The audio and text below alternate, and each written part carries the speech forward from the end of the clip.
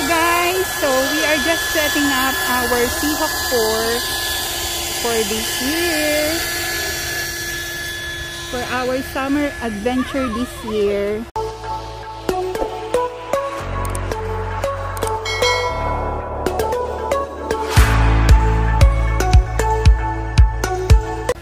And we are back here in Chestermere Lake. Yeah. Malapit lang kasi ito sa bahay. It's like only 10 minutes drive. So, ito yung pinaka-accessible sa amin para mag-boating. Ito yung aming Seahawk 4. There you go. This would be our second year using this Seahawk 4. And so far, we are enjoying it. It's good for the whole family. Yan. So later on, another adventure na naman guys, because we just arrived here in Chestermere Lake almost 10 o'clock in the morning, and the weather seems great. We don't have any signs of raining. So ayan, yung iba ang aga nila, oh, talagang nagbo-boating na sila. Ganda yung view dito. Tapos, nakuha namin yung spot na may table. So, ayan, meron kaming nilagay na umbrella. Na-save na namin. Kaya kailangan maaga ka dito para may makuha kang magandang spot, tsaka may shade. Yan. So far, so good. Diba? Very relaxing lang yung place. So last time we did a video exploring the community, yung mga malalaking bahay dun sa may dulo. Yan. Pero that time mag-approach pa lang yung spring. Kaya wala pang tubig to. Kasi to, man-made lake. So during winter time, dinidrain nila yung tubig. And then spring to summer, ayan, nilagyan na nila ulit. Doon looks like merong lesson ng paddle boarding yata. Ayan, kita nyo guys, may mga tao doon. Ayan. Minsan, ayan, may paddle boarding session sila. Tapos, sarap lang maglakad-lakad dito. So later on, we will show you kung paano namin gamitin yung Seahawk 4 dito. Tamang-tama lang yung lawak nito para doon sa aming inflatable boat. Enjoy naman. So, yung mga totoong boat, doon nila dinadak yung kanilang motorboat doon sa may gilid doon. Doon, ayan. Diyan sila nagdadak ng kanilang motorboat. Ayan. Before lang, free lang. Pero ngayon may bayad na siguro for maintenance din kasi. Kanina tinanong ko yung babae, sabi naman free lang muna yung namin, inflatable boat, kasi maliit lang naman, which is good. Imagine free, makakapag-enjoy ka dito ng free.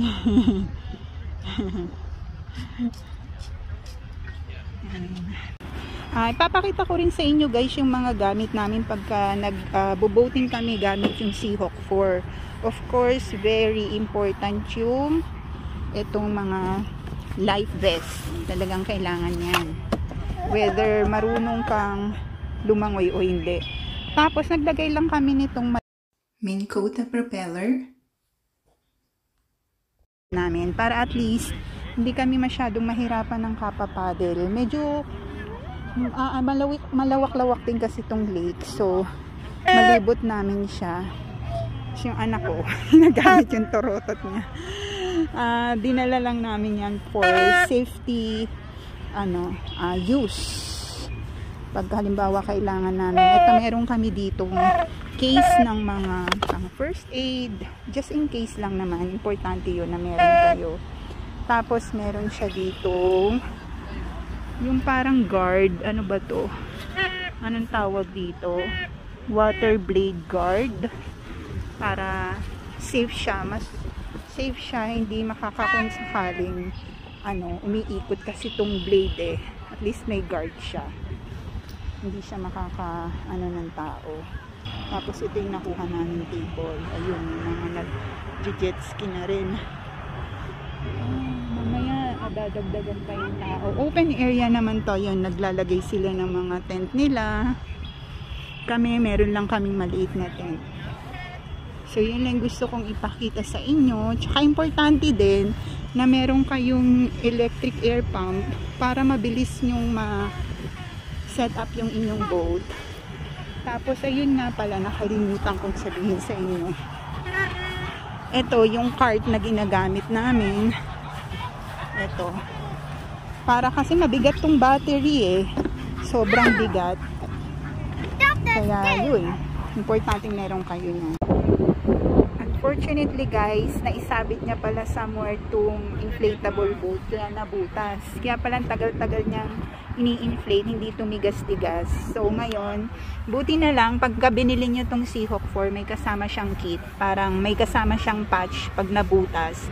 Yan, pwede niyo siyang tapalan. Ang sabi, just wait for 30 minutes. Kaya iniintay muna namin ma-secure yung patch bago namin i-inflate ng maayos. Where are you guys going? Slow down, slow down. Dio, baka malaglag ka sa tubig. Oh look, there's Northern Star.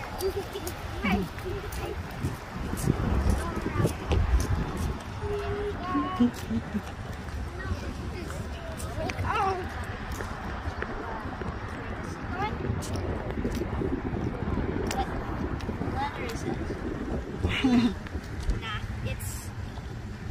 Okay na? Natapalan na yung butas? Ha? Okay na? Okay guys, see. We're about to go. Just setting it up. Saglit tayo, saglit. Anak, wait lang. I-check ko yung butas.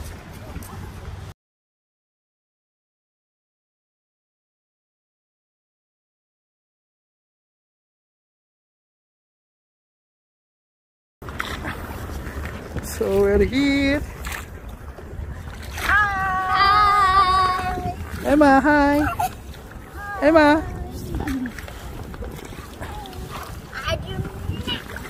Namin.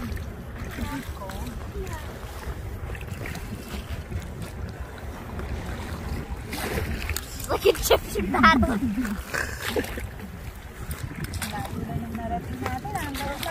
Water seems like it's getting rough. I hear the sounds of your heartbeat. I can hear it now. I can hear it now. I hear the sounds. I can hear it now. Of your heartbeat. I can hear it now.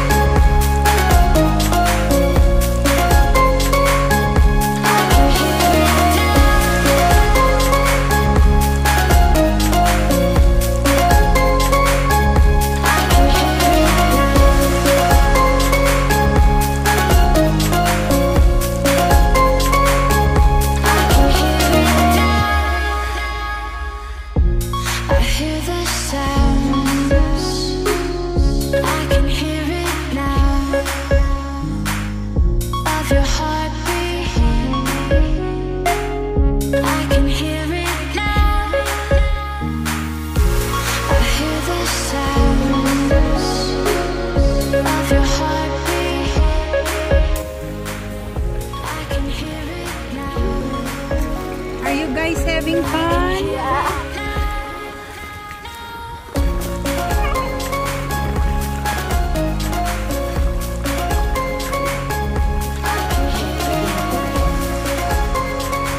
Wala akong license.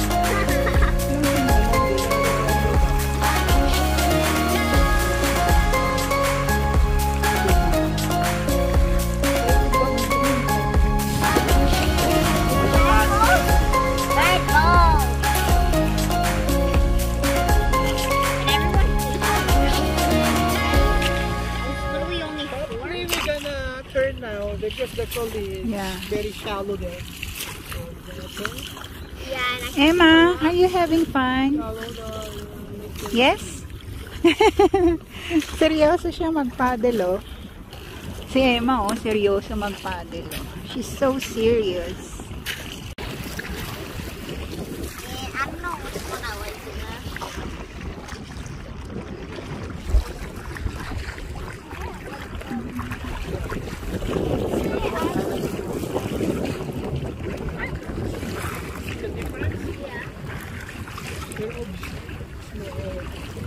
It's not about the money, money, money. last year, you were here? Oh, there's a lot of grass. But right now, yeah, the water. Like,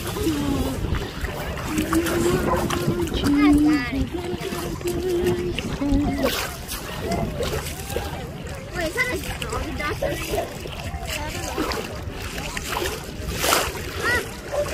Ow! Yeah, that's a place where dogs go. Guys, say hi sa vlog. Hi! Are you guys having fun? Yeah! Say hey, hey.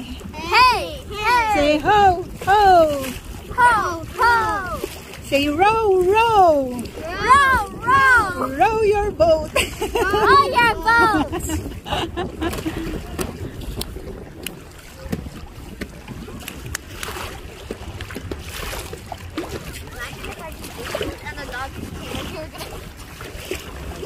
Emma, Emma, say hi. Why you're so serious? You're so quiet there. Everybody talk to her. That's why.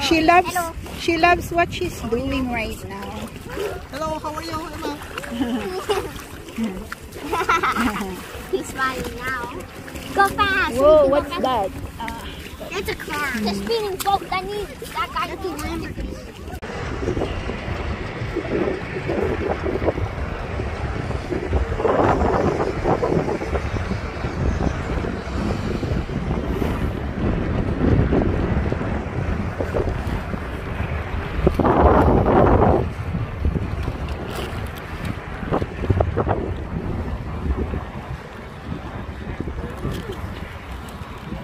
Magpapaddle ka?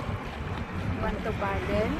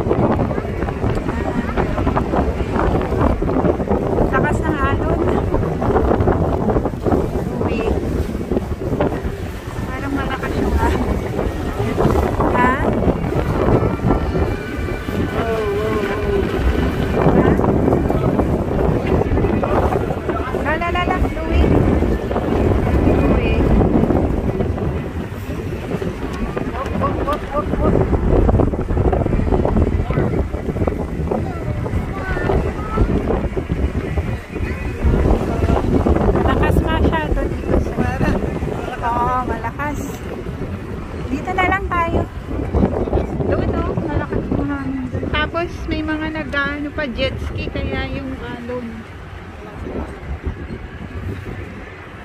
Mas payapa dito kaysa dun sa kabila. Sobrang maalon dito, guys. Ay pues.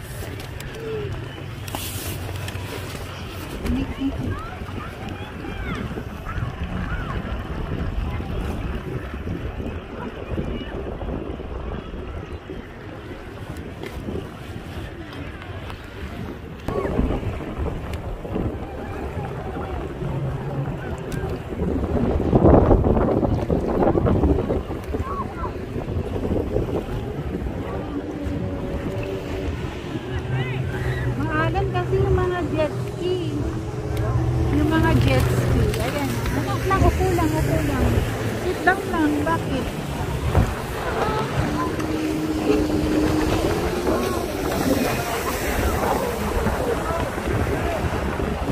Nagre-race yata sila eh. Ang baho ng amoy gas. Amoy gas. Ayan o.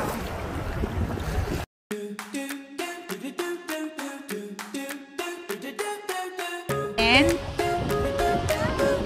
punta ka na dun sa tento. Nantay ka na ni Lola o. Sleepy na. Sleep na si Emma. Dali na.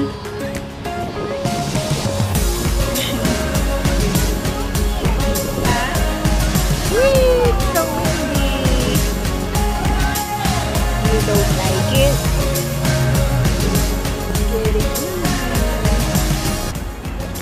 We hope you like this video. Thank you for watching. If you're new to our channel, please don't forget to like, share, and subscribe, and hit the notification button for more upcoming videos. Thank you mga katripo. Mabuhay! Bye-bye!